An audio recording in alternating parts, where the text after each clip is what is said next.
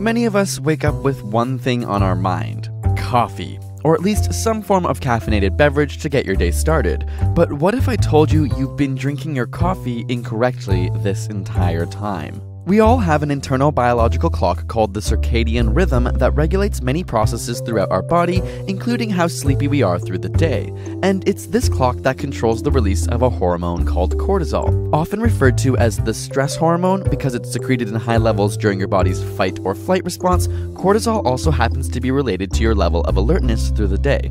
And it just so happens that between 8 and 9 a.m., cortisol levels peak. This means that your body has a natural mechanism to wake you up. And while you may think that caffeine can complement this mechanism, scientists have actually found that consuming coffee or energy drinks during peak cortisol production greatly diminishes the caffeine's effect and builds up a greater tolerance to the drug in the long run. Overall, that means you get less of a buzz and need even more to stay awake in the future. We break down caffeine addiction and tolerance in a previous video, Your Brain on Coffee, which you can check out here.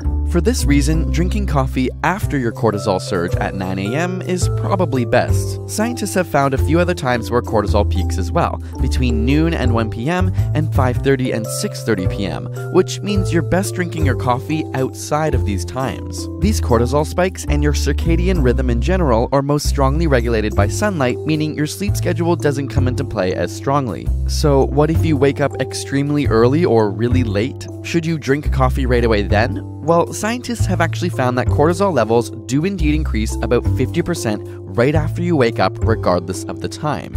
Science says wait at least an hour to get your cup of joe, and your body will be optimally ready to go. Got a burning question you want answered? Ask it in the comments or on Facebook and Twitter, and subscribe for more weekly science videos.